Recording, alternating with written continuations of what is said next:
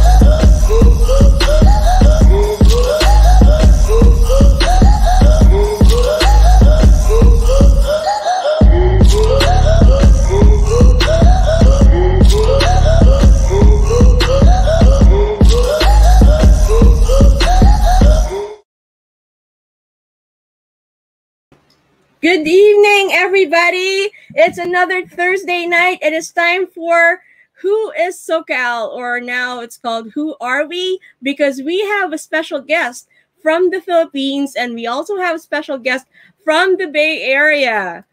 And tonight we're going to be doing something very, very special. This is kind of like the who's who of the advocates for Filipino culture, if you will.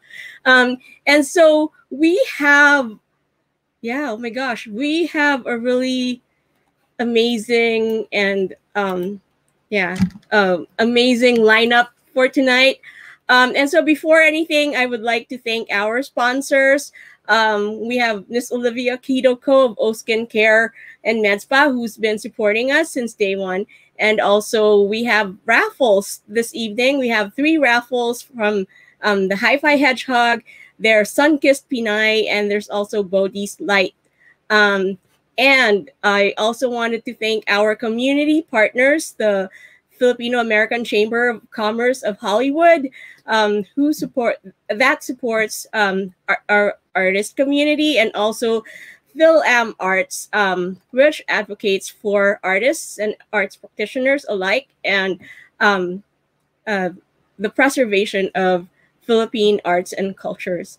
And so let's start with the evening. I think I'm all alone today. Kuya Ed's not here, and Arvin's in the backstage.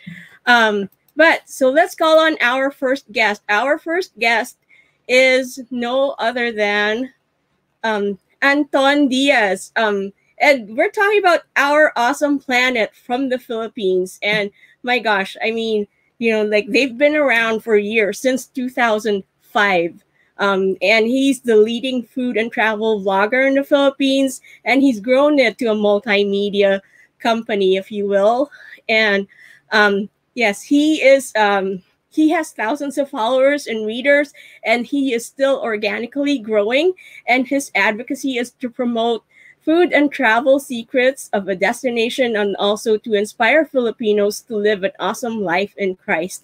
So let's all welcome Anton Diaz. So everybody, hashtag Anton and show your clapping emojis.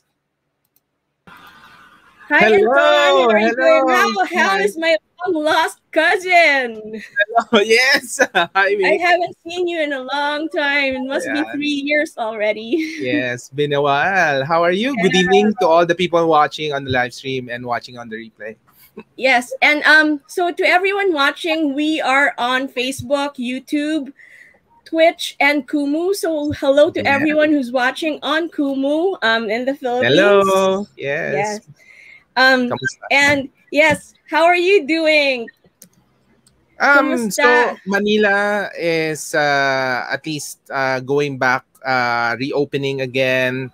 We're doing at least moving forward with vaccinations for the A4 group. So I think more and more people are optimistic. But of course, the food and travel industry, especially tourism in Manila, has been really affected. But we have a lot of good news, all around the world, not only in Manila. A lot of we're actually excited, like in Singapore. One of the Filipina won the female chef of the year in the World Gourmet Awards, and then we have a friend actually. Her name is Dedet de la Fuente, known as the Lechon Diva, opening in Resorts World Las Vegas. So I mean, wow. In 2 weeks time. So it's nice. I think a lot of people are starting to appreciate the Filipino culture, and I believe after this pandemic, we will have a more solid effort, not only from people in Manila, but not only from the US, but all around the world, the diaspora of Filipinos, to really promote our culture and be proud of it, of course. That is so true. And so we have another promoter of Philippine arts and cultures. We have Dr. Lily Ann Villaraza. She's the chair of Philippine Studies at the City College of San Francisco in the Bay Area, and she holds a PhD in history from the Northern Illinois University with specializations in Southeast Asian history, Philippine history, U.S.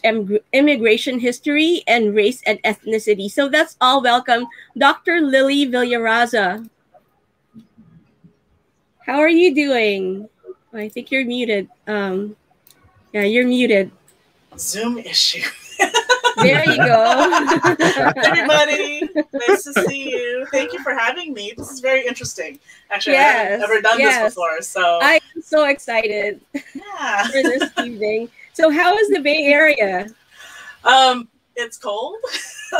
It's thankfully the last couple of days haven't been very foggy. So I actually had some friends from Chicago enjoying the nice weather out here. But we're getting back into being in full, everybody being able to get back together again because folks have been vaccinated and everything. So the state's opening up. But we'll see what happens. School's over. We just actually had our first statewide Filipino Philgrad for the community college system students across the state. The Attorney General of the state of California was our keynote. It was wonderful. And so I'm excited to share some of that with you as well. That is so awesome. And I was a longtime Bay Area resident also. So I'm really, really excited. And let's call in our next guest, Mr. Joel Jacinto. He's the co-founder and program director of Kayamanan ng Lahi. And it's an organization dedicated to inspiring transformation through cultural understanding and artistic expression so that we empower ourselves, our families, and communities, and enrich society. So let's all welcome Mr. Joel Jacinto. Hi, Joel. How are you doing? How's it, Mick? How's it, Anton and Dr. Lilian? Mabuhay to you all. Yes, mabuhay to everybody. And can you tell us a little bit what you've been doing lately, Joel? Yeah, Mick, and thank you for doing this. Thank you for convening us, Mick. You have excellent organizing skills, so you must have went to a really great university, right? Yeah, Bruins. Go Bruins. Go Bruins. We just had to do that. What has been going on? We just had to. Hala, dapat. Mick, I'm blessed, totally blessed to be with Kayamanan ng Lahi, the organization I co-founded together with Barbara Ele and Ave Jacinto. And for 30 years, almost 31 years, this has been our lives of service and stewardship. And so what we've been doing is trying to survive and thrive through the pandemic to keep connected so that we can continue to serve our members, our participants, from our pamana, our children, all the way to yung mga magulang. And we've been able to do that. And now we're starting to get back in person. So we're really, in this awa ng Diyos, we're so grateful that everybody's coming through. But, you know, it's been with great trauma. So we've experienced a lot of trauma in our lives. And just for everybody who has experienced trauma in our community, blessings and love to you all, because it's been tough. We have to recognize that. And so our culture is our medicine. Our culture helps us to move forward, especially our food. So Anton, salamat for what you do, and Dr. Lilian for the frames and the messaging and the things that we've done in the past in terms of cultural programming and how that can empower and enrich ourselves, right? So our mission totally is to enrich society by being Filipino, Filipinx, Filipina. Yes, and food and the arts definitely help in the healing of everybody, right? Yeah, I was just reminded, just a quick one, the quincentennial, right? This year. What did the Filipinos say to the starving Spanish when they came? Well, the first thing they said probably is, you're tired, you're hungry, let's feed you. What humanity is that? What pagkikipagkapwa is that? Yes, and that's something that has stuck with us culturally as a people, right? Because it's the first thing that you ask when you see someone, kumain ka na, did you eat, right? Diba?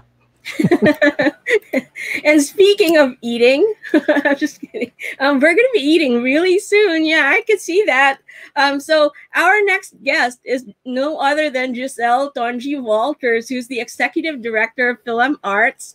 And she has been long active in the entertainment industry with over 2 decades of TV experience in both the Asian American market, and she is a recent graduate of the Antioch University from her master's degree in nonprofit management, and she currently serves as the executive director of Film Arts. She is an actor, producer, and host of community events and programming in the Filipino American community. So let's all welcome Giselle Tonji Walters. So hashtag Giselle, everybody. Hi, everyone. Hi, G. How are you doing? I'm so honored to be in this panel. I'm so excited to have you. Dr. Lily, Ka Joel. How do I follow up with these amazing people? I know this is like probably a quarter of like the who's who of advocates for Filipino arts and cultures, right? Like we're only barely scratching the surface. Yeah, there's a saying that I learned when I was growing up: "Kilig to the bones." I'm so kilig. Thank you. Yes, and speaking of kilig, ito na, we're all gonna be kilig with our next guest. Do you have a clue who he is? And so our next guest is no other than Kirby Arroyo. And he's a historian and renowned Filipino culture bearer. And he's been a content creator who has amassed a huge following on YouTube and Facebook and Instagram and all the social media you could ever think of. He is currently the National Coordinator for Culture and Heritage for the National Alliance of Filipino Concerns, that's NAFCON, and he is well rooted in his culture and passionate about his heritage. And he comes from a line of kings and rulers, and he is a Datu and a Lakan by blood, but an artist, scholar, activist at heart. So let's all welcome Kirby. Hashtag Kirby, everybody.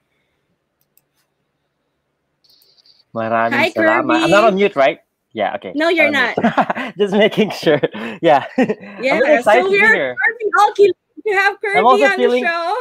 I'm also feeling kilig with everyone here. So how's everything going with you, Kirby? I've been busy trying to finish my second and third coloring book because I started the coloring book series. The first one was about the Luzones, my ancestors.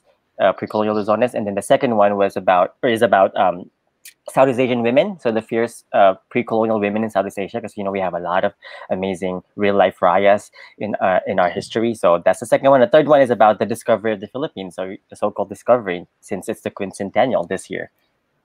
That is so awesome. I always look forward to your videos Thank you. and like the really cool illustrations. They're so cute. It makes it so much more relatable. They're almost like nandroids. Yeah. Like the illustration. So speaking of, like, we were talking about food earlier and how it heals us, right? And so our next guest is also a Filipino culture bearer and bearer of food, because she's no other than the owner and baker of Calajo Catering, Jennifer Avencenia.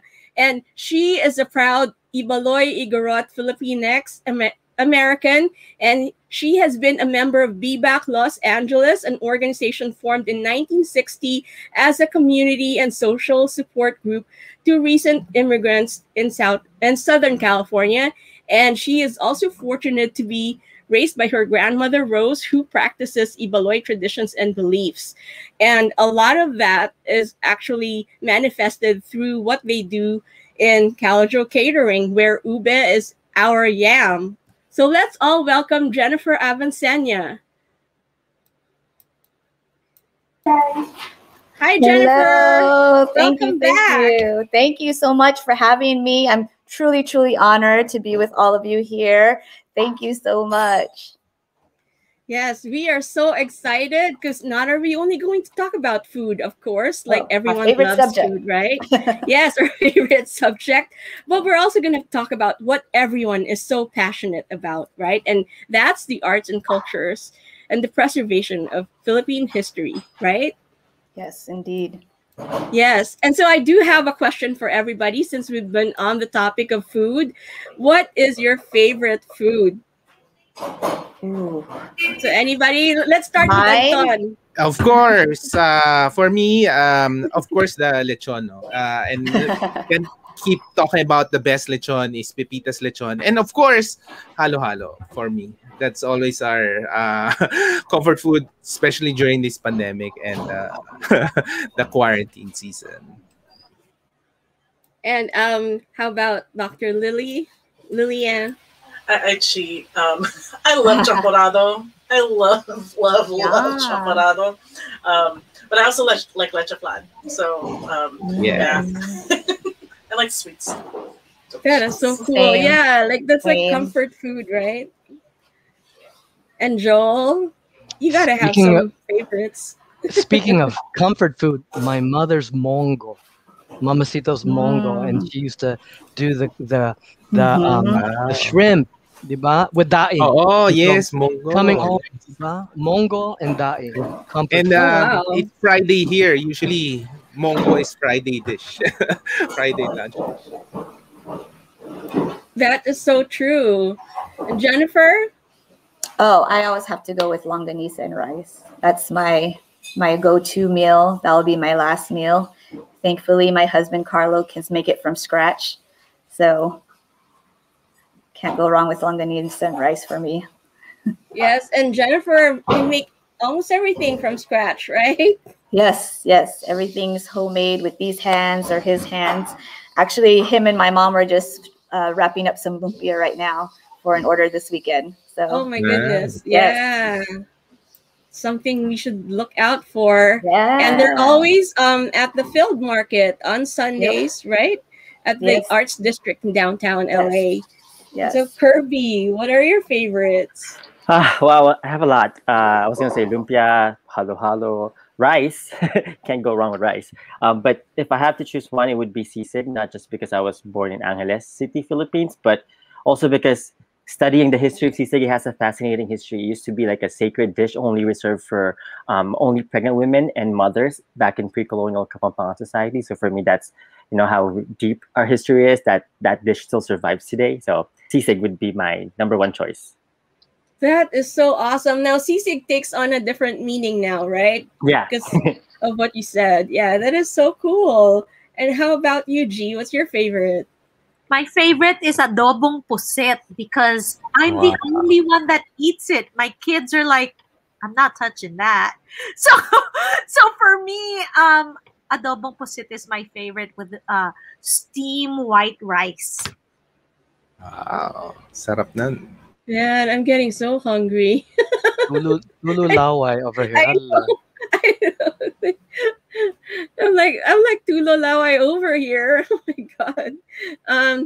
Yeah, and so I just wanted to find out, like, can you give us a quick summary of what you do, like, for our viewers? You know, a lot of us know that you are active in the Filipino community or in the Filipino American community, but like, give us a little bit of a background about what you do. So let's start with Anton.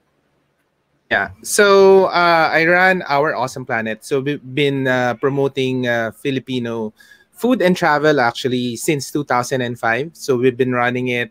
And the idea is initially was to promote it to appreciate more our travel destination and Filipino food. Not only internationally, but my main target is really in the Philippines also. Philippines is one of the 2 countries in the world where 50% of the population is under the age of 24. So we have a lot of young Filipino Gen Zs, and we want this next generation that will replace us to, you know, really be proud of the Filipino culture. And I think all around the world also, we, as you know, most Filipinos have families. Yeah, we have brothers in the US, etc. So we wanted to really help the young ones, you know, connect to the Filipino culture and be proud of it. And we've been doing that for a long time as well. And now, of course, during the pandemic, since we've been covering the food industry, the restaurants, the home base, and even the travel industry, they're all devastated, of course, during this pandemic. So we're trying our best just to help out, like, for them to recover. So like Boracay has been closed for 3 or 4 times, or people cannot count anymore. It was and this last closure in Manila, in Boracay, was really devastating for a lot of people. A lot of restaurants had to close. A lot of hotels had to close. And so, you know, we try our best just to promote as many to survive, you know, throughout this pandemic. And that has been a very fulfilling role as well, and really showcasing the beauty of the Philippines. Yes, that is so awesome. And that's something that, you know, all of us ought to do, right? Like, we should promote our own, and that's something that we're going to touch on later. And so we'll go to Dr. Lilian. What do you currently do? So I teach. I'm the chair of the Philippine Studies Department at City College of San Francisco, and it's the only department of Philippine studies in the nation. And so what I see myself as is a really an advocate for departments and programs like the one that I chair, and supporting the development of other programs and departments in other spaces. That's really what I kind of focus on. I do a lot of networking with colleagues across the nation, across the state. We have a new Philippines Community College Collaborative, because Filipino Americans actually are the largest Asian American student population in the California Community College system. So, you know, I'm a historian by trade. I love what I do as a historian. I teach Philippine history, not Filipino American history, even though I do teach Filipino American history too. And I think for me, what's really kind of the crux of what I do is I need to try to replace myself. You know, I'm not going to be doing this forever, and I need to make sure that there are others who become interested in being an educator, being an advocate, being a historian, because these are the things that you know we need to be doing to preserve our community's narratives. As they move through time and space and as they change, you know, and so that's pretty much what I do. Yeah, I hang out with students all day and it's great and I love it. That is so awesome. And some of us, like me, actually work in the development side of the university. So hanging out with students and also knowing what we're working for. And so, Mr. Joel Jacinto, can you give us a little background about what you do with Kayamanan ng Lahi? Right. Thank you, Mick. And just to hear the stories of Anton and Dr. Liliane, and that idea of the place, secondary education. And for me, it started at UCLA. I have to go back and give a shout out to Samahang Filipino, 40 years ago. That's a long time ago. But I say that because that's really culture and organizing and student activism brought me to the best part of my life, my asawa, Ave. And so 40 years later, here we are with this idea of katiwala, of stewardship, of how do we share what we've learned as students and how it's enriched our lives and pass that on and make sure that we're sharing it with others in our community who can also be transformed through the power of culture and the multi-dimension things of culture. So what we do on Kayamanan every Sunday for 30 years, or every week, is really to look at culture as dimensions of understanding and what we think about and our attitudes, our beliefs, our values, the behaviors, the techniques. Everybody sees dance and music as performative, so we perform that. So it's all those behaviors, from manopo to playing the sulibao. And then the material culture is the other aspect of culture, about what we have, and whether it's our food or whether it's our attire or material culture, it's all there. So being an advocate is what we do, but we also are practitioners. We have to be cultural people ourselves, not as performative, but living them as Filipino Americans, because we got to be explicit, y'all. We can't just say, oh, this is the stage, and once we step off the stage or the screen, we're done. No. We got to be Filipino, Filipina every second of the day, very explicitly in every conversation, every project, putting forth our Filipino core values. So in a nutshell, that's what we try to do and have done that. And like what Liliane said about this idea of, we have to pass on to the next generation. So what we do will echo 7 generations down the line. So all we have to do is pass it on, ikalat muna, to the next generation, and hopefully that they will pick on the stewardship and pass it on themselves. Yeah. Galing, ah. Yes. Yeah, I was, as you were speaking, I literally got goosebumps, because it's true. Like, every minute, every second, right? It's about living as Filipinos and Filipinas, and it's not just on stage. And right, that is so awesome. With every ube that Jennifer sells, she's doing it. And every lecture that Kirby has and every program that G works on is happening. So we're doing it. Y'all are doing it. So it's all good. Yes. And speaking of ube, I mean, so Jennifer, what do you do with BBAC, and what does BBAC stand for? So BBAC is the 5 tribes from the northern Luzon area. I actually have an illustration. So we have Benguet, Ifugao, Mountain Province, or also Bontoc, Kalinga, Abra, and Apayao. So it's the acronym of the 5 tribes. As you mentioned, it started back in the 1960s. It started off as a social group where immigrants came, Igorots came here to Southern California, and it just evolved into this huge nonprofit where there's chapters as far as Russia, China, New Zealand, obviously the Philippines, So it just shows the diaspora of Igorots, not just Filipinos, but Igorots as well. Proud Igorot. I was born here in America, but it's interesting as I talk to other Phil-Ams here is that I've always known, first and foremost with my family, I'm Ibuloy first. I'm Ibuloy, Igorot, Filipino American. And that's something that I take very, obviously pride in. You see that it reflects in our business. Kalajomangan is Ibuloy for come and eat. That's something that we would always hear at every family party, which was like every weekend. So, or, my parents have, my mom comes from a big family. She has 14 siblings. My dad has 5. I have over 20 first cousins. So, and not only that, we have a lot of family. BBAC is just my extended family too. So proud to be part of BBAC. All you Igorots out there, get involved with us. There's a chapter, I'm sure, local to you. But it's not like Joel said, it's not just performative. We're about workshops, we're about teaching, we're about sharing, and we also want to get more people involved and empower them.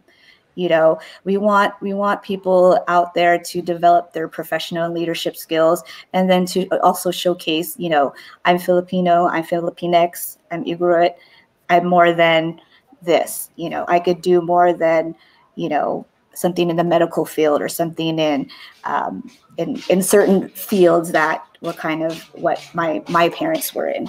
So just wanted to put that out there. That is so true, and that's something that a lot of younger Filipinos or Filipino Americans are going through, right?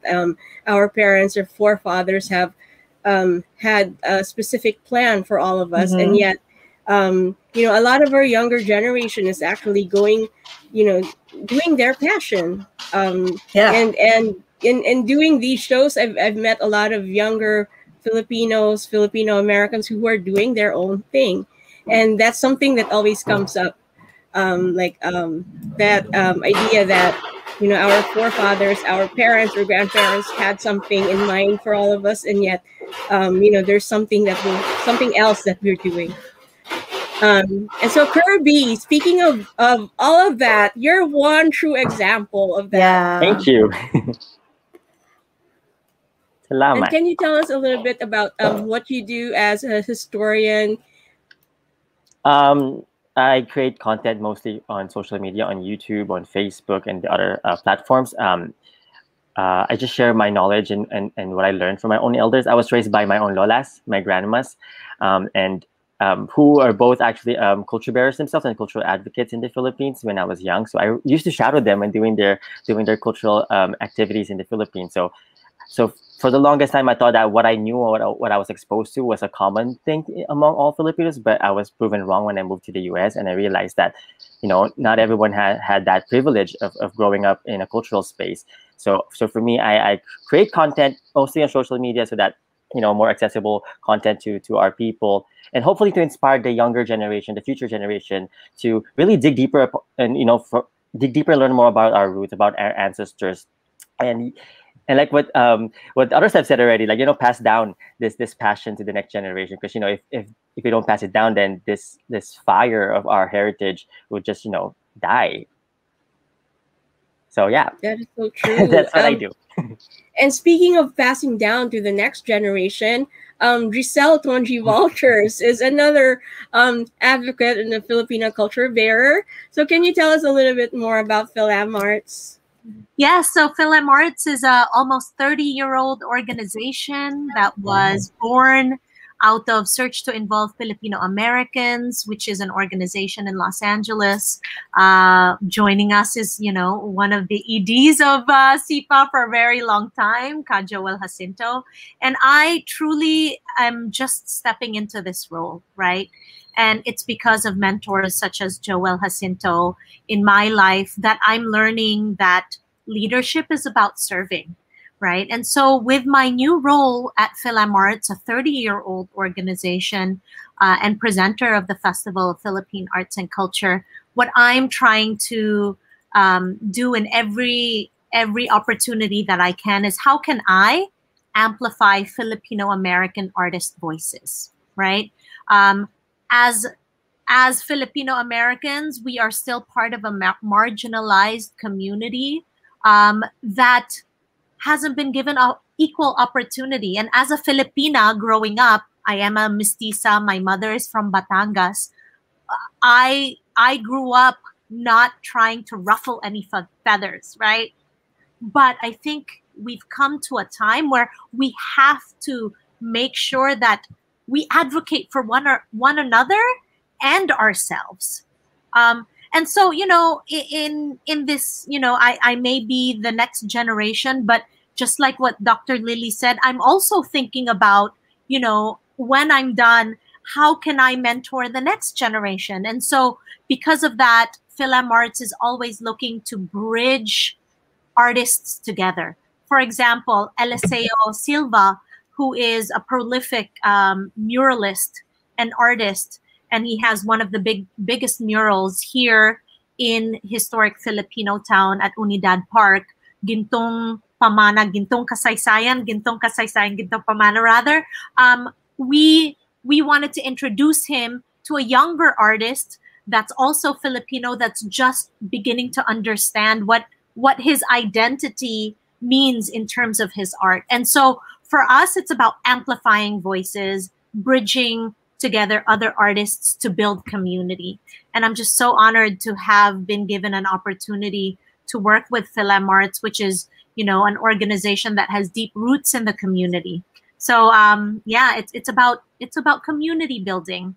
And I'm so thankful to work with artists that are just so passionate about who they are as Filipino Americans that it really showcases in their work. Galing din. Galing. Yes. And so speaking of mentors and influences, who were your biggest influences, and did you have any mentors? So let's start with Giselle, since you mentioned about mentors. Yes, no, absolutely. I just graduated grad school, and I didn't even think that would be possible for me if it wasn't for someone like a Joel Jacinto who said, gee, you should consider doing this. No, really. I mean, Joel's humble, like a lot of Filipinos, right? But if he didn't tell me that I could go to Antioch and even take my master's in nonprofit management, I would have never thought that that was a path for me, right? So Joel is obviously one of my mentors here in Los Angeles. So is Winston Imano, who is a board member at Philam Arts. And a lot of my board members at Philam Arts are really, you know, people that I lean on, like Alvin Katakutan and Marcy Taylor and Teresa Kalimag. These are people that I have a sounding board with. And I think mentorship is so important because you need to have someone that you can bounce ideas off of.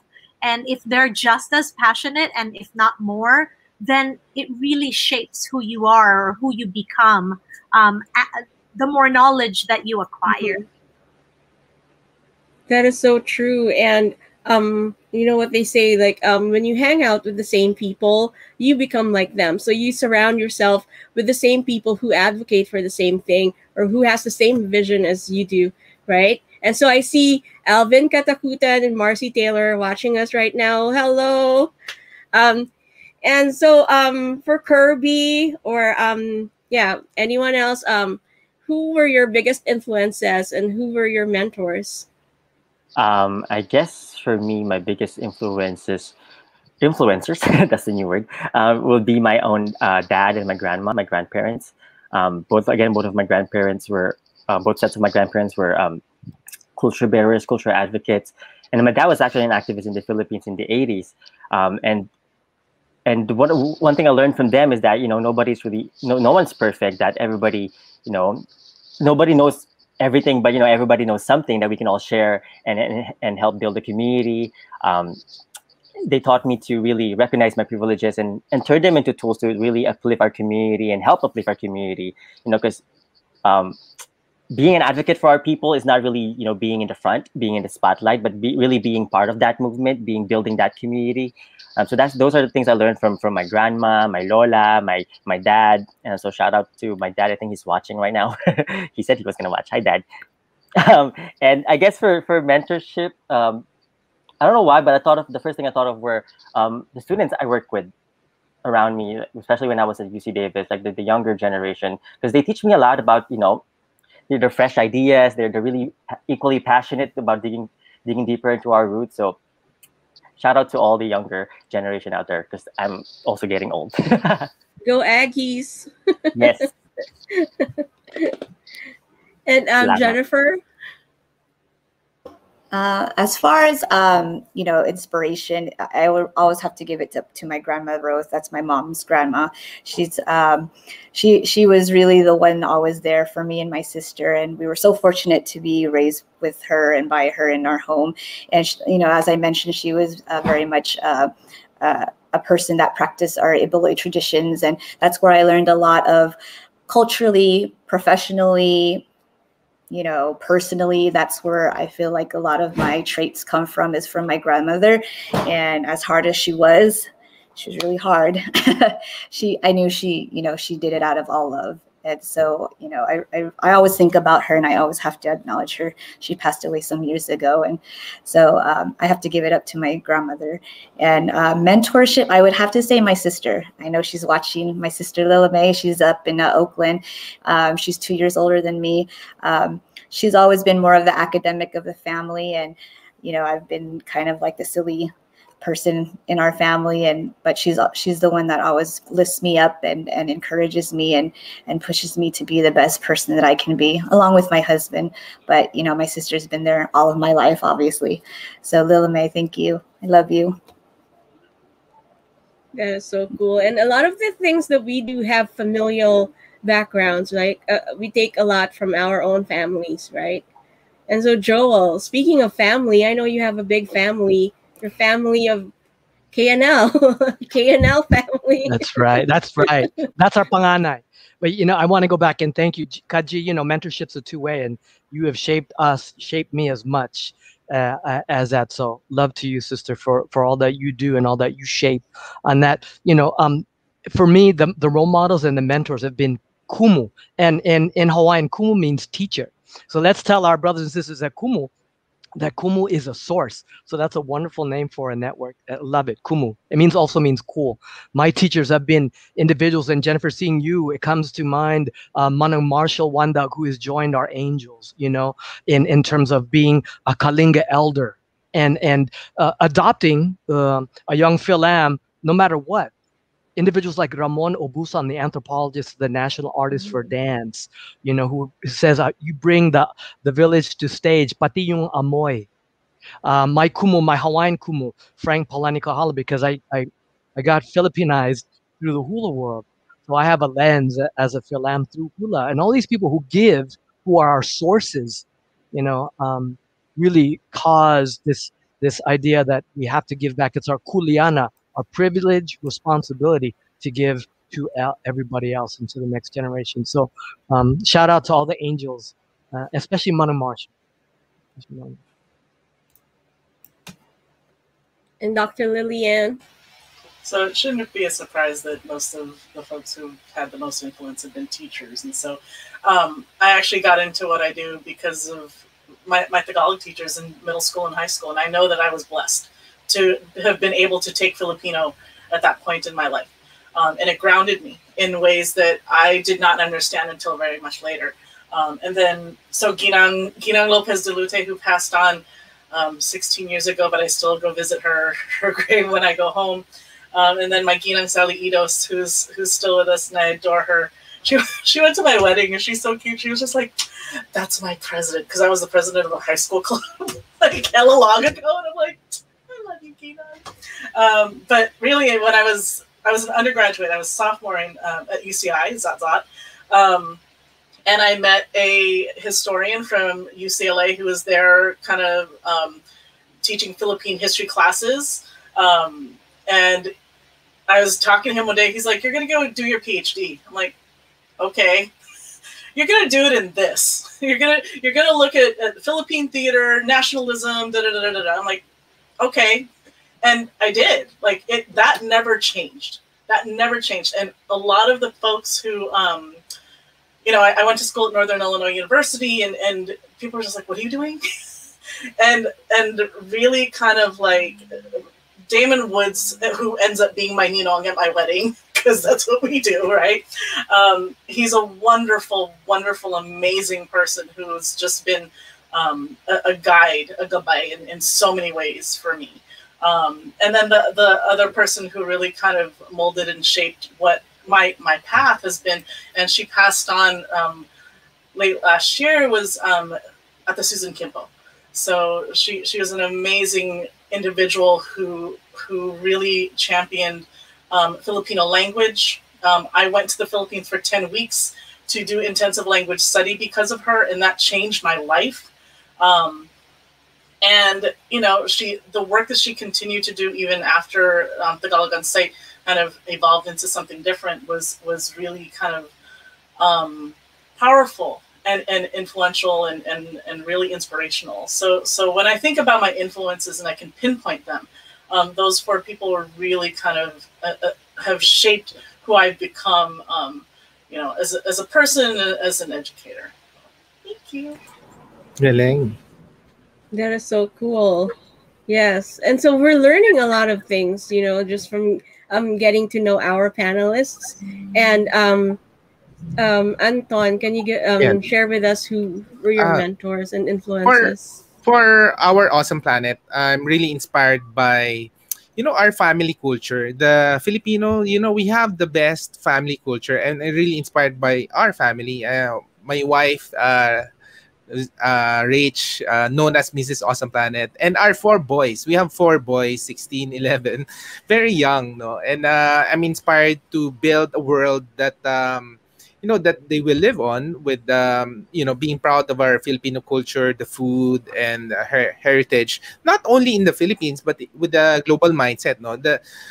Filipinos are taking over the world, and yun lang, we need to unite more in promoting our culture around the world. And when I started blogging, that this was in 2005, and I remember then when I quit my job in Procter & Gamble Philippines, when I was saying I'm just blogging, people look down on bloggers, social media during that time. But now, of course, on hindsight, it really makes sense to make that decision. So one of my mentors at the time, my boss, my general manager of P&G Philippines at the time was Johnny Kua, who was really instrumental in, telling me, hey, there's something here on digital marketing and etc.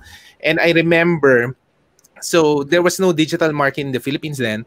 So I had to go to the US. No, there was this Rich Chefren conference in Florida, and this guy spoke for the first time in that conference, and that changed my whole direction. And that guy was named Gary Vaynerchuk. I was talking Gary about Crush, not yet Gary V. Not yet as a book. First time was talking about this, how he promoted his wine business in New Jersey, etc. And that was just so career changing. And so that's why we went in this digital entrepreneurship. I'm the first time entrepreneur in the family as well. So it was really hard for the last 15, 16 years. Now, though, everything got fast forwarded because of the pandemic. All the technology innovation, wow. There's a lot that's happening. And I realize the more that we need to have a foundation of our culture. Kasi, during the pandemic, we started a separate business. It's called Awesome 10X. So we're creating Filipino retail investors, like in the US, maybe you know it as Wall Street Bets and Reddit. So we're teaching Filipinos to invest globally, directly, not during mutual funds. And we're investing a lot of technology innovation. The rate of technology innovation will 10 times from now on, and because of the pandemic. And just imagine, if you're not rooted on your arts and culture, it will be chaos. So that's why we really need to unite together. And I think the Filipino family is so much a big treasure for a lot of us. And so you were talking about like all these changes in the last 10 years, right? Did you encounter any challenges? And was there a point when you wanted to give up and, just completely give up? And what was the turning point that made you want to move on and move forward? I think once that you started to connect to people online, because before, it's very hard. You have to go face to face. And once you get, these messages from the Filipinos you touch, the audience you touch, the people reading the blogs and how they help. Because initially we were doing, all the best restaurant, once we discover a new restaurant, hey, or a new Filipino food or a new destination, so we would share it with everybody. So getting those initial messages of support that, hey, what you're doing is right. And now, in 2005, just imagine, people were not proud of Filipino food, were not proud of the beaches in the Philippines. It was so hard. But now that it's now pretty much covered all around, that we have the best beaches, so it's good. And that's why for people watching out there, just sending your appreciation, just a short message, short email that you love what you do, what you heard, would really fuel your passion and get you through that, those bad moments when you want to decide to quit. That is so cool. Thank you so much. And Dr. Lilian, was there ever a time when you wanted to give up? As far as teaching, there are a lot of challenges in teaching, right? In education. This last year has been ridiculous, and I'm sure everybody knows that, whether you're a parent, an educator, or a student. Like, this entire, around the world, right, has been absolutely nuts. That didn't want to make me quit. Like, there were times where it's just like, oh, can I just shut off my Zoom, please? But, there was a moment where I was in graduate school, and I was asked by somebody in our department who was just like, what are you doing? Like, why would you want to do that? Like, you're not going to get a job doing that. And for me, I knew that it would be difficult because I was adamant about, I'm doing Philippine history, not, I'm not doing this larger kind of thing. I'm not going to do something comparative. I'm not, I'm just like, I'm doing Philippine history and this is my dissertation topic. And you're not going to tell me that I'm going to change it or you need to change it. And I think that some folks got upset with me, but that's okay. I'm totally fine with fighting. And, I said that I was going to go back to California. I'm going to teach Philippine history and I'll figure it out. And there was a moment where it was just like, well, you're not going to get a job. And literally, I'm the only tenured professor in Philippine studies in the nation. and I'm just like, well, I mean, I got lucky. I know I got lucky, right? But it's, I think for me, I was so committed to this idea of, well, I'm going to be a historian and I'm going to study the Philippines because we have a plethora of wonderful Filipino American historians. And I'm going to contribute and give back in that way. And I landed in San Francisco in 2010, didn't know what I was doing. I kind of hustled and did some nonprofit work, and then, 4 years later, they're just like, oh, there's a position in Philippine Studies open. Like, what? And I have to give a shout out to my dear sister, Dr. Melissa Nievera Lozano, who was the one who actually sent me the email and they're like, hey, they're hiring. I'm like, okay.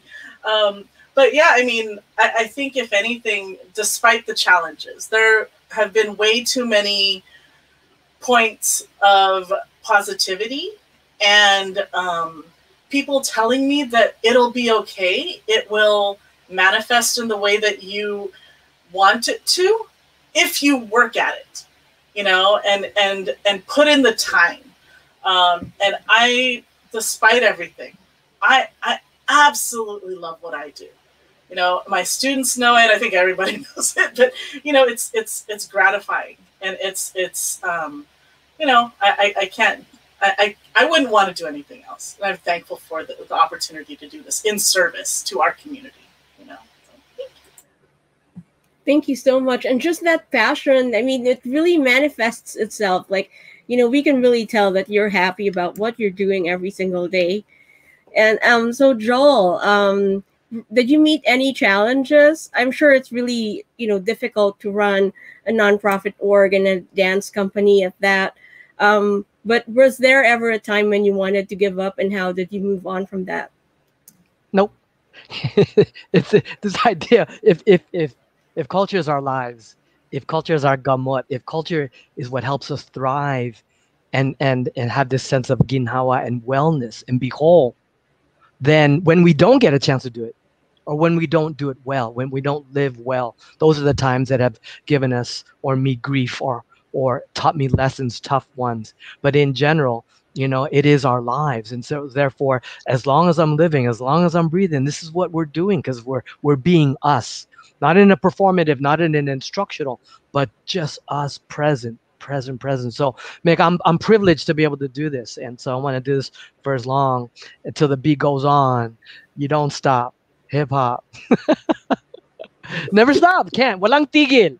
Nadudugo pero walang tigil. That's what Kuya Mon said. Joel, nagdudugo. You will sweat blood. You will give blood, but you will be blessed. Diba? You're so right, Kuya Mon. Salamat. Guru Danny said, you know, Joel, Guru Danny Kalanduyan, one of our other mentors who has spawned Kulintang, lives in America because of Guru Danny Kalanduyan. He said, Joel, Kulintang brings people, culture brings people together. Use your culture to bring people together. So I've been blessed to work with Dr. Liliane on these dance gatherings and workshops that we brought people from all over the United States, with Jennifer on the, you know, I love bebop and I consider myself an adopted bebop member, right? Because cut our teeth, and Jesus' sister and Anton and Kirby are now brothers. So kami naman, this is what we do. That is so cool. I mean, like, everything is so enriching. Like, everything that I'm hearing, it's like, wow, this is so awesome. And so, G, were there any challenges? I'm sure there were. I mean, a lot of challenges. But was there ever a time when you wanted to give up? And what were those like challenges? So, you know, of course there are challenges, and you know, lots of tears, lots of heartache. But when you are so passionate about something, that's why there are tears, right? Because you care so much so that you cannot separate yourself from what you do, because you live it, you breathe it, right? And so for me, I really have to admit it. I have become more nationalistic being away from the Philippines. And Anton, I know you're there in the Philippines, no? But, you know, being an activist and an artivist, right? Learning how to use my voice to really share what I believe in. And, you know, yes, I get a lot of bashing because I'm very outspoken about my political stances, right? But I'm learning. I'm still young. I'm learning from mentors such as yourself that, you know, pain comes with the passion, right? It's learning how to be able to react, not be reactionary, but be mindful about, bakit bang sakit? Why do I care so much? Right? And I have to admit, I'm a people pleaser, and I want to be able to always be in service. But at the same time, I'm learning as I'm getting older that boundaries are a good thing. That it's okay to say no. You don't have to say yes to everything, right?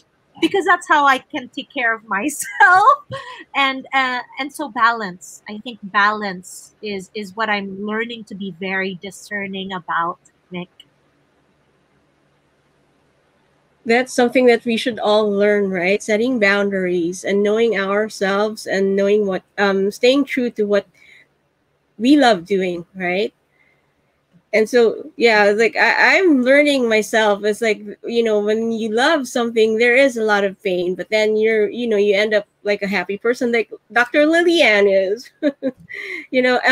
And so Kirby, what were the challenges? I'm sure there are a lot of challenges, you know, like going through grad school and doing what you do. For me, the challenge I can think of right now is really when you put content out there in the internet. You know, you face a lot of hatred from people. The internet can be a place of hate. And for me, there are days that I really like doubt myself. Like, why am I making these YouTube videos? Why am I putting myself out there when I get, you know, all of these hate? But like what Anton said earlier, you know, when you start connecting with the audience, then that's really empowering. And you know, when you start connecting with the audience, like they're like thousands of miles away, that really reminds me of why I'm doing what I'm doing. And this brings me back to Dr. Liliane's comment earlier, how there's a lot more points of positivity out there than the hate. That sometimes the hate kind of overpowers what you see online, but there's really a lot more love out there in the community. And then I turned to my inanaks, my nephews and nieces, and it really reminds me of how, you know, or why am I doing it? You know, and then saying nope to the haters, like what Kuya Joel said, nope. So saying nope to the haters out there, and then this is really reminds me of, you know, by embracing ourselves, you know, for me, embracing our roots, embracing our identity, really empowers us. It really makes us, it contributes more to our success than avoiding it, than denying it. And again, if you put your heart into it, and then you add in hard work and put boundaries, we can really be unstoppable. And yeah, I need to learn to put boundaries between between me and reading those comments on my YouTube channel. Thanks for the reminder. And Jennifer? Well, as far as an entrepreneur, I'm about 1 year in. We just celebrated our 1 year of College Catering. Thank you, in March. Before that, what I was doing prior, I was in the hospitality industry for 20 years. I was doing hotel sales, banquet, food and beverage. And it's interesting just to go off with Joel. I mean, when you asked him, have you ever wanted to quit? And he said no. And even though I'm only a year in, and you could imagine the challenges of opening a business during a pandemic, let alone a food and beverage customer-based business, heck yeah, there were some frustrating times, but I never wanted to quit. I never wanted to quit. And working in a corporate world for over 20 years, and hospitality truly is my passion that stems from culture and family. But to do what I'm doing now is, I tear up sometimes, because this is exactly what I feel like I was meant to be. And I feel like even though in techniques, we're serving food and whatnot, customer service, all that, I'm doing the same thing that I did before, but it's our own, it's our Filipino food, it's our culture that we're sharing with the world. And what brings me the most joy out of this, I know you're talking about challenges, now I'm going off on a tangent, but what brings me the most joy is really sharing our food with non-Filipinos, and sharing and teaching them. And I remember times when I had non-Filipinos come to my house, and it's like, what's that smell in your house? And it was insulting to me. And now it's kind of like, oh, this is great. I'm open to learning now. I want to learn, and I want to taste, and it's really great. And thank you for sharing. So no, I don't want to stop. And if there was ever a time, I always think about why I'm doing this. We always go back to our why, what we do. So yes. And yeah, please don't stop, because we love your food. Oh, yeah. I have to pay a visit to you guys at the field market in downtown. And so what were your memorable experiences? I'm sure a lot of you have had memorable experiences, but what was that one cathartic moment that kind of changed everything? Or what was that one memorable experience that stayed, with you for a long time? Now everyone's thinking. So Anton, let's start with Anton. Yeah, I think for me, because again, my story was in 2005. We were just doing online, and nobody was believing online.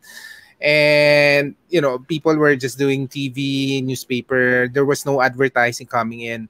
We had to do it for a lot of years. And one of the biggest moment was in 2015. The Department of Tourism had this award for media, and they gave an award to Our Awesome Planet for just purely 100% digital. And that was mind-blowing. And I know now, maybe that's not anything, but you have to remember, nobody was believing digital will happen in the Philippines.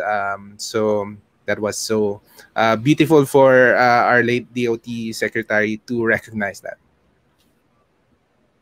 Congratulations. And I'm sure you've gone a long way from 2005 to now, right? I mean, like, Our Awesome Planet is so big. I mean, it's as big as it should be Our Awesome Galaxy. Yes. What I'm trying to do now, because I noticed when we were traveling that the Filipinos sometimes, the Filipinos in the US, just think about Filipinos in the US, or the Filipinos in the Philippines just thinks about Filipino in the Philippines, or if they're Filipinos in Singapore, they just talk about Filipinos in Singapore. I think now is the time that the diaspora really unite, maybe not for our generation, but for the next generation, our kids. That's very common to all the Filipinos around the world. And if we can connect them, that will be the best, and like live streams like this is very beautiful, connecting Manila with, the US, our brothers in the US. That's actually how it should be done. And there will come a time that our kids will rule the world. And, that will be the time. And hopefully we're still alive to see that. And to anyone else, like memorable experiences, like Dr. Leanne? I actually wanted to go off what Anton was saying, because I think it's really interesting. What I've always noticed is that, my parents migrated here in the 70s. And, when I think about technology and I think about how people remember, right? I think there was a more static kind of understanding of what they left, right? But that's changed because of technology now. I can call my ate in Batangas right now if I wanted to, and it won't cost me $300 to call her, and so I think about how the proximity that we have to each other is so different now, but what I do know, or what I've observed over the years is, yes, Filipino Americans, and I'm Filipino American, I was born and raised here, have a very kind of, very specific kind of way of understanding the Filipino experience. And you can't fault that, right? I get why that is, but the question becomes, okay, well, how do you kind of grow that? How do you broaden that? And how do you do that beyond like, oh yeah, I went to the Philippines once and it was horrible. And, and like for me, I know that spending, 10 weeks in the Philippines by myself without my family, like without my parents, blew my mind, right? Because I saw the Philippines in such a different way. And so, I think about that a lot. And I want, future generations to be able to feel like they can do that. And I feel like they can actually do that now, through Kumu, through live streams like this, through all these other different ways, which is really amazing to me. But I'm sorry, Nick, I'm horrible. I have a very bad short-term memory. What was the question, initial question? That is so cool. You were, touching upon a really cool topic. It's something, a lot of us should take note of, right? That connectedness and the connecting like Filipinos and Filipino Americans. But going back to the question, what were your memorable memories? Like most memorable experiences? Oh, okay. So I it's funny. I think I get to relive that every single year when I see students graduate. That's always kind of a highlight for me. And I get to do it every single year because it's part of what I do.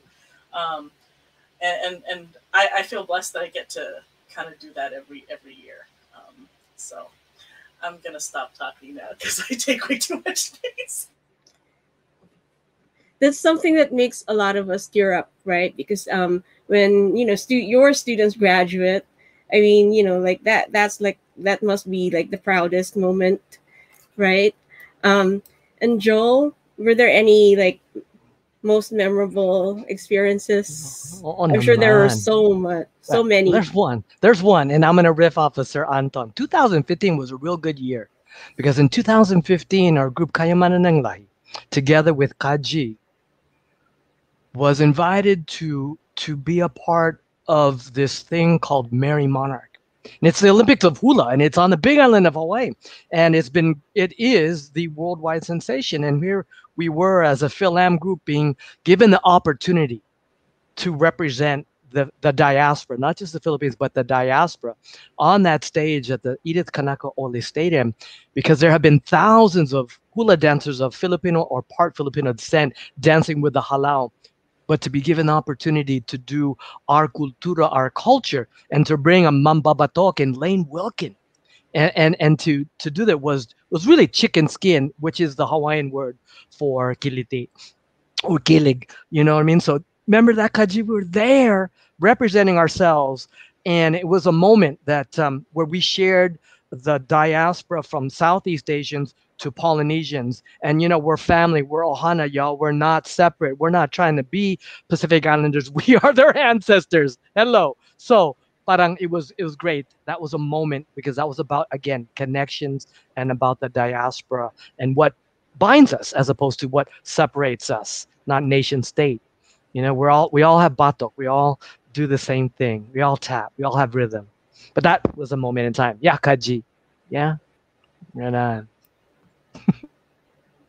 So, G, do you have anything to add to that?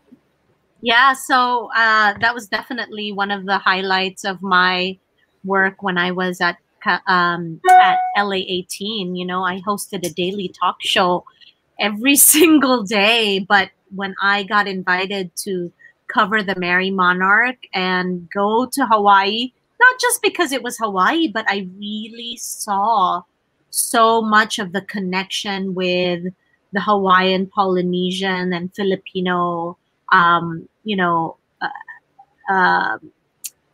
behaviors and things that it just clicked, you know, like the way in which we greet each other and the fact that the people watching, it was the first time for them to see an all Filipino on stage. I mean, that's such a powerful moment as a producer. And then another moment that I can remember is when I went to UCLA and I was part of Samahang Filipino. And then I got to go back and perform for the 40th anniversary of Samahang Filipino as a Kayamanan ng Lahi dancer, dancing on the stage. That was really special for me because it was like, you know, parang umikot ang Yeah. diba? Like full circle, right? Yeah. You went to school there, but now you're performing as an alumni. It was so meaningful for me because I was just so proud of that time. That is so awesome. I mean, everything that I'm hearing is so, you know, like it's so heartwarming, right? And so Kirby, do you have any like most memorable experiences thus far? When it comes to making my YouTube videos, it goes back to this idea or this notion of technology. I have a lot of small but meaningful memories with the people I connect with my videos. The three that I can think of right now is one when I went to a medical mission with NAFCON in Tondo in the Smoky Mountain in Manila, in a very impoverished community. I was approached by younger kids asking me if I'm that guy from YouTube because they watched my videos and they were inspired by it. And at first I was like, you're probably talking about my cousin, Atom, this famous journalist in the Philippines. But they were like, no, it's you, it's YouTube, not TV. It's like, okay. And then another one is this high school student in Thailand, Kairos. So shout out to Kairos if you're watching. He grew up in Thailand. He was raised in Thailand. And apparently I'm his way of reconnecting with his roots and learning more about the Philippines. And he knows a lot about the Philippines.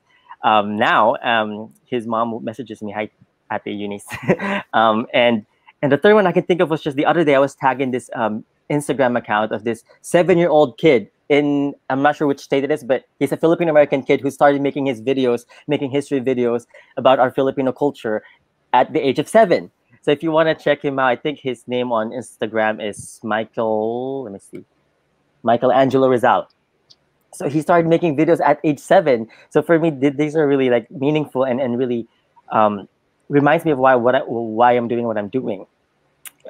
Yeah. So thanks to technology, you can connect. That is so awesome. That is so awesome. And Jennifer, do you have any like memorable experiences? Many. But what I'll talk about is in reference to BBOC. So BBOC, the first IGROT consultation, international consultation, I want to say is 94, 96. I'm sure I'll get corrected by my IGROT mates there, one of those years. But I just remember being a teenager and I was amazed. I want to say it could have been over about 500 people from all internationally. coming together for this conference, this consultation in West Covina, California. And I just remember helping out in the registration desk, and that really, doing those kinds of things in these nonprofit organizations and in these communities really drove me to do what I'm doing now. And I'm such an advocate for getting involved in your community and contributing to nonprofit, because it really shaped me professionally, really professionally, and it really led me to what I'm doing now. And I just want to give back and do what Bebop and my Uncle Rex, who was a spearhead, and Uncle Marshall, who really laid down the foundation of what Bebop has become. And I just want to make sure that it continues for future generations, like my children. That is so cool. Yeah. So, and what would you tell the younger generation? So speaking of your children and, handing down the torch and making sure that, the legacy of preserving Philippine culture and Philippine history and art is passed down to the next generation, what would you tell the younger generation? Dr. Lily, it looks like you have something to say. Oh no, it was Giselle's puppy's really cute. I was responding to, I'm like, oh, what a cute puppy. Well, I guess I could. I think for me, I think about. I tell my students, I do love what I do, and I think for them, whatever they do, they need to kind of find the love for it, right? And love the learning of it. Do the unsexy work. There is so much unsexy work that goes into, getting to this point. And a whole lot of folks don't. It's like, oh, I don't want to do that. Like, do it. Because those are important skills, right? You can't just go from point A to point Z and be like, oh, look at me now, right? Like, you need to do that stuff in the middle so that you can build your skills foundation. And so I think about that. I because I'm an educator, I tell, and if students want to become educators, I apologize to all parents whose kids have had me as a student and are now like history majors. I apologize. Well, not really, actually, but expect people to tell you that you're not going to make any money, and really kind of like, don't let that deter what you're going to do. Because it becomes that question of, is it more important to have material wealth or peace of mind and heart? And I do believe that there is an intersection of those things. I think for a lot of folks who are surviving, right, particularly first generation immigrants, it's about survival. And I absolutely get that. You suffer, you do it for the next generation and this and that. But my thing has always been, it's not always about the money. And if you work hard enough and you figure it out and you hustle, right, it'll come. The wealth, in whatever way it manifests, will come, right? And then finally, know that what you do is valuable, and it's measured in the ways that your impact will be felt through the generations. I really do think about that, because it's hard to do what we all do in many ways, and explaining it to our elders sometimes who are just like, why didn't you just become a nurse? Why didn't you become the doctor that actually is a doctor, but not the doctor who can't help people? Right? It's that thing, and I hope that those who come after us will see their value in whatever they do. And yeah, okay. And so before we continue, I just wanted to tell everybody that we do have a raffle that's coming up. So to those people who want to join, hashtag raffle right now. Yeah, Arvin just reminded me. So hashtag raffle right now. So going back to our question, what would you tell the younger generation? Joel? Thank you, Mick. Thank you. And Dr. Lillian, thank you for that too. You know, I have children. I have two boys, Kai and Keanu, and one's in business and one is in fashion. Um, but I think, you know, at this stage and having a life, a full life, an eventful life, and a lot more to go, I'm gonna borrow from Brother Anton, Sir Anton, who we put out there, you know, living a life in Christ, living a life of faith, because all we have, all our bounty, all our everything that comes from above, and awa ng Diyos. And so we have to give it back up to Him because He who made us. So all praise and honor. And they say, let them praise His name through song and dance. And so for the younger generation, at least mine, I can only, not so much telling them, but hopefully that they will, whatever lakbay they choose, whatever journey they are on, that they're guided by good core values of kapwa, of sharing that shared identity of pakiramdam, about understanding and just being sensitive, and you know, that intuition that you know about people, you know how to serve people, you know how to understand in them, and that kagandahang loob, that whatever you do, that you got to be good, you know. And I try to, my Hawaiian, my given Hawaiian name is Kalokumai Kai, so the person inside sa loob, loco, is good. So I try to live that, and I hope that they, whatever their journey is, wherever they're going on their lakbay, that they be guided by these core values. That's all we could do, but give it up and thank God for our lives and for the ability to be here with all of y'all. I'm hungry though. I don't know about y'all, but I'm. All that talk about food earlier, right? And so. Do any of you have anything to add as far as what you want to tell our younger generation? Yeah, I just wanted to kick off from Joel. You know, I've been travel blogging for a long time, and we've been to all destinations, you know, to the Holy Land, to Ireland, etc. But you know what's the ultimate travel destination? Do you guys know what's the ultimate travel destination? It's heaven. No, it's heaven. And we want, as a Filipino nation, we want to bring not only our family, but all the Filipino families to heaven. And I think that's one of the things na we're really teaching our kids, because Filipino is really grounded on our spirituality as well. So, yes. And Jennifer, Kirby, or G, do you have anything to add?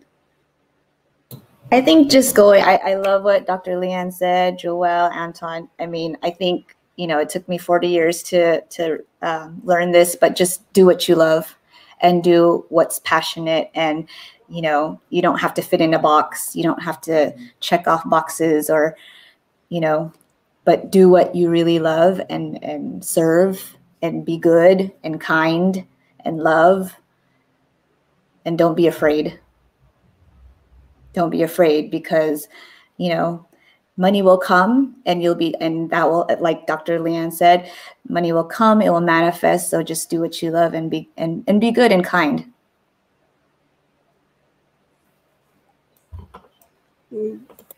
Giselle? I have children too, and you know, one of the biggest things for me is how can I lead by example? Yeah. And it's hard. It's really hard, right? But I have to live by the standard that I want to exemplify in my kids. And so, you know, when it comes to the youth, I'm always about understand that, you know, there is a road less traveled, and it may be scary, but for me, it's how can you reach out to people that you have seen go down that road that may be less traveled, but have found their calling, right? I truly believe in, you know, using this phone, right? We are all producers now. So what does it look like for us to tell the youth to share their stories, that their narratives are important? So, you know, I want to encourage all the youth to not just go on TikTok, but to use it as a way to create. How do you talk to your lolo and your lola and, you know, record them, right? These are stories that we need to pass down. And it's really important that they know where we came from. So cuento, take the time to make cuento with your elders, because sometimes the elders will be like, you know, I don't want to talk about that, but keep on pushing, because there's multi-layers that we can all learn from when we take the time to listen.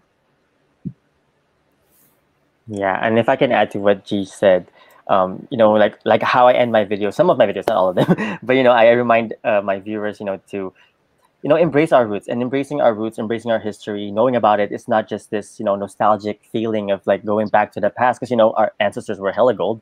You know, it's not just about the glitz and glamour of our ancestors, but you know, you shouldn't look at the past and ignore the present. You should immerse yourself with the realities of our people today.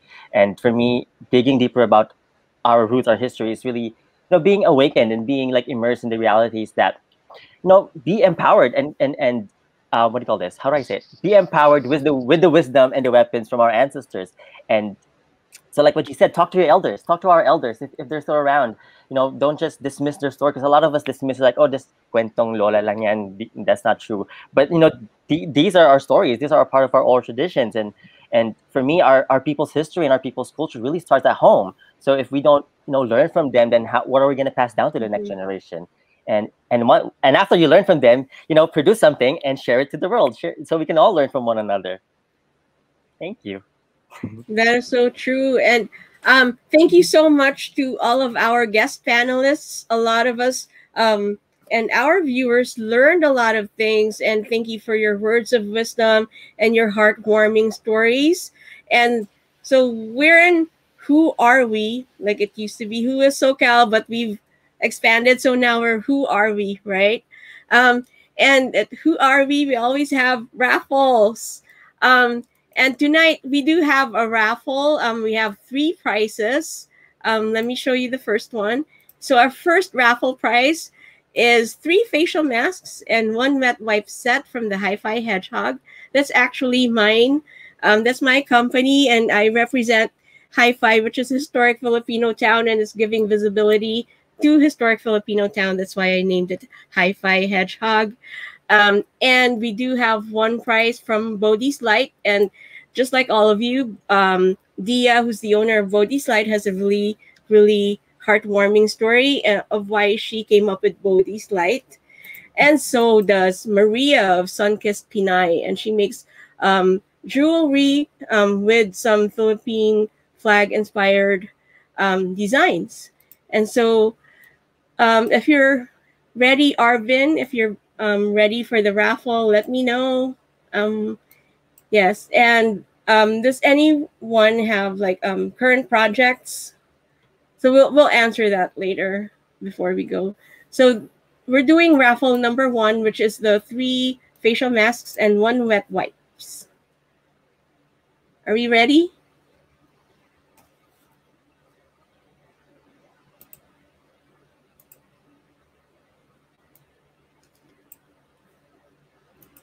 We don't have sound effects today. Usually we have a drum roll. And so Sam, yeah. Congratulations. So Sam's the winner of the 3 facial wipes and facial mask and wet wipe. And then for the second prize, Arvin, are you ready?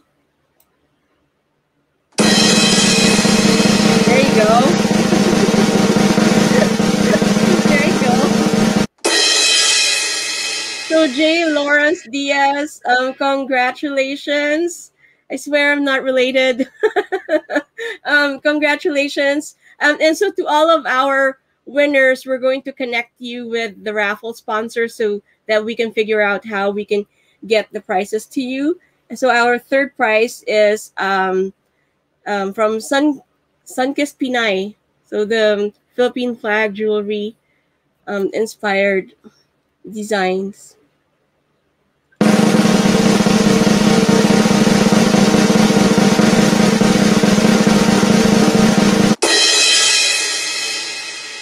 Congratulations, Nikki Churchill Deluxe. There you go. There's an air horn. Congratulations to all of our winners, and I will put you all in a group chat to connect you all with the raffle sponsors. And so before we go, do any of you have current projects or anything happening that you want our viewers to know about? Yeah. Dr. Lily? So just really quickly, I am very excited to let everybody know that the City College of San Francisco now has an associate's degree in Philippine Studies that will be open for enrollment starting spring 2022. Right now we are in remote teaching, so if students want to take classes, they can. We also have a certificate of achievement in Philippine Studies, as well as a certificate of achievement in Filipino language. So super excited that that's happening, and collaborating with community colleges across the state. And if folks are interested, find us on Facebook. We're on Instagram and Twitter and things like that. But one last thing that I did want to say, just real quick, for everybody who's out there, don't ever let anybody tell you that you are not Filipino enough. Okay? You are Filipino, period. If you feel like you are Filipino and you're in this with us. Okay? So, and I know that, a lot of my students have heard that. And so that's where I come from. That's what I'm speaking from. You are Filipino enough. Okay, I'm gonna stop it. All right. Yeah, Mick. So you wanted to add. By the way, that's my brother who won. Yeah, he's based in SoCal.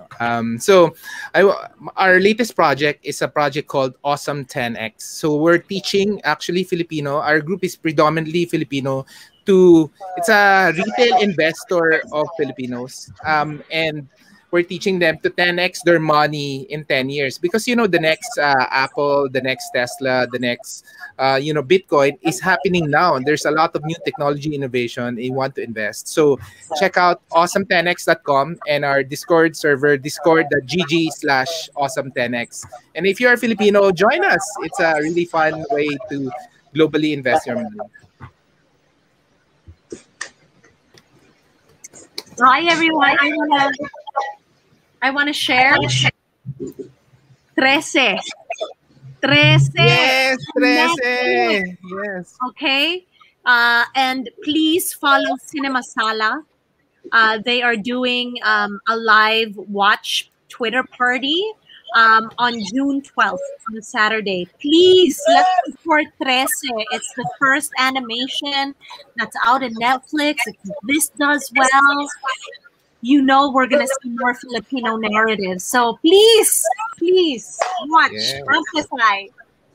Yes. Cool. Y'all, as we come up on June 12th, Araw ng Kalayaan, June 19th is Juneteenth, Emancipation of Slavery. Kayamanan and the Lula Washington Dance Theater are doing Kapwa equals Ubuntu. I am because you are. We're going to collaborate with the premier African-American dance company in LA on Juneteenth over in Crenshaw in the hood. Come through. Love you all. Mick, you are the master connector. Mick, you. So salamat to you, sister, for we mahalo, we malama you, because you brought us together and I know we all have had such a great time. So we love you, Mick. Salamat. Thank you. Salamat. Anyone else has a new project? Your book. Yeah, I know. Thanks. So I did for June 12th, for Independence Day, the 123rd anniversary of Philippine independence from Spain. I'm doing a flash sale of all my books on my website for 12% off. So if you use the code June 12th on checkout, you can get 12% off on all my books and coloring books. Yay. And I also did a review of Teresa's trailer with a breakdown of some of the mythologies they show. So you check it out on my YouTube channel. Salamat. Hey. And Jennifer?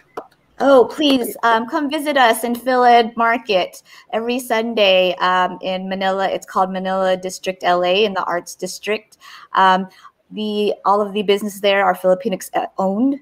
So come out and support your local LA Filipino-owned businesses.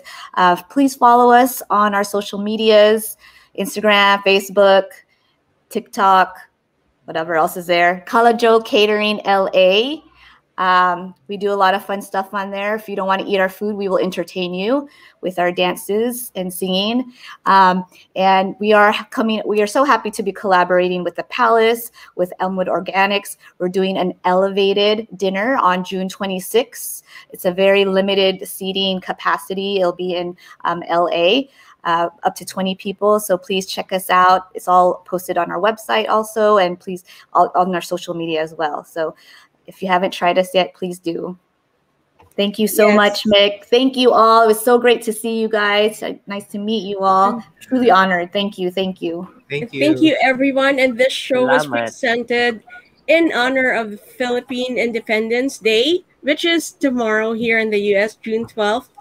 Not tomorrow, like 2 days from now, but tomorrow. Oh my gosh. So tomorrow, June 11, we have a show at the Noi Pits in downtown LA. That's Little Tokyo, downtown LA.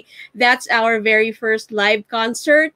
And yours truly, Anthony Ferranda and Kuya Ed, of course, are hosting. And we have Garth Garcia, Chella, or LA funk band Chella. We have Marlon D, who's a rapper originally from Oxnard, but he's now living in San Diego, and also singer-songwriter Jules King. And we do have a lot of raffle prizes. We have a Miss Universe kit that Olivia Kitoko and Cindy Villaverde of O Skincare is raffling off. And we have Japangeles, Little Tokyo's very own Japangeles, is streetwear, activewear, and also Rocket. And we have like 16 more prizes. So yeah, so if you have a chance, everybody, it's free admission. It's $2, a raffle ticket, and it's really a fundraiser for the Filipino American Chamber of Commerce of Hollywood. And their advocacy, just like everyone else, is to help the artist community, the Filipino American artist community, writers, editors, directors, producers, artists, singers, musicians, and arts practitioners like all of us. So that's happening tomorrow. Oh my gosh, I am so excited. It's like 8:00 p.m. to 12 midnight. We have 4 artists. Everyone's gonna be there. The who's who of LA is gonna be there, like the SoCal Pinoy's group, SoCal groups, SoCal Philham groups, like some members from the Chambers of Commerce and other community organizations are going to be there. So it's almost like a networking social thing happening tomorrow at 8:00. And next week, oh my gosh, next week, it's actually Father's Day, two weeks from now, right? And we have a very special Father's Day special, because Arvin, Kuya Ed, and Dennis Diaz are performing their own set. So we're gonna be doing like a decades thing. So someone's gonna be performing 60s songs, 70s, 80s, 90s, and you can just guess who among them are doing songs from what decade. And then on Friday we have a very special guest. She's an OPM legend. She's an OPM singer from the 80s. We have no other than Ivy Violan on our show on Friday. So that's something really, really special that you guys should look out for. So that's next week. But tomorrow, 8:00 at the Noi Pits in Little Tokyo, downtown Los Angeles.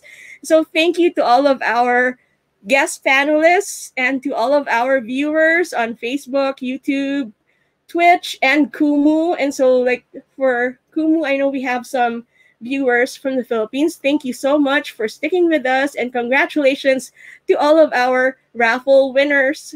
And you'll hear from me in a little bit. So have a great weekend, everybody. But first, have a great Friday, and see you tomorrow at the Noi Pits in Little Tokyo. Bye. Bye, everyone. Happy birthday, Mick. Happy Happy birthday. birthday. Happy birthday. Thank you. And happy birthday to me also. Coming up soon. We're like Gemini babies. Yes. Thank you so much, everybody. Thank you. Bye-bye. Bye. How does one go from this to this, or from this to this? Real people, real transformations. Amazing life-changing results are achieved every day at O Skin Med Spa. Let Miss O show you the way. Your very own before and after experience awaits. Call now for a free consultation. Visit oskinmedspa.com for more details.